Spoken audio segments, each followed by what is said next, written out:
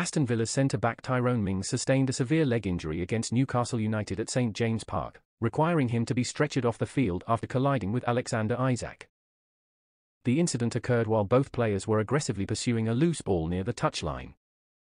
Mings fell awkwardly due to something in his right knee, prompting immediate distress and pain. Fans from both teams applauded as he was carried off the pitch. Pau Torres replaced Mings, and his familiarity with Unai Emery's tactics from their time at Villarreal should aid his transition into the team.